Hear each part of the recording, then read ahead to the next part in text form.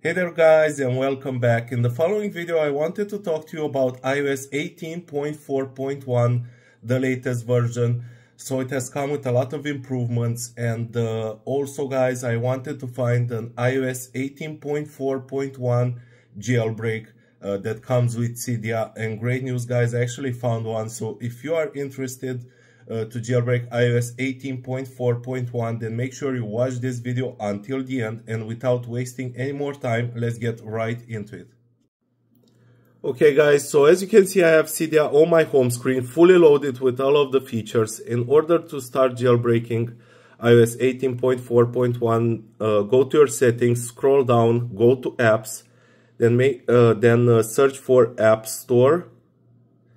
Okay. Go all the way down and make sure that the offload unused apps is turned off. This is key. After you've done this, search for Safari. Then go all the way down, go to advanced and make sure that the JavaScript is turned on. This is important. After you've done this, open up your browser and type in jailbreak 18.com. Okay guys, so jailbreak18.com, and now once you're here, press start jailbreak and it will start jailbreaking your iPad or iPhone.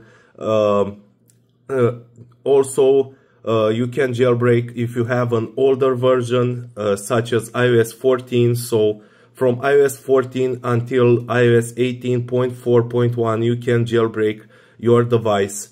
So iOS 14, 15, 16, 17, 18, they all compatible with this jailbreak. So let's wait a few more seconds here for this to load. And it has detected that we are running the latest version, so let's confirm. And just in case, make sure that you've backed up your device. And now it's fetching the Electro app bundle and creating the Cydia exploit. Cydia, which will give us access to a bunch of new apps which are not available on the App Store.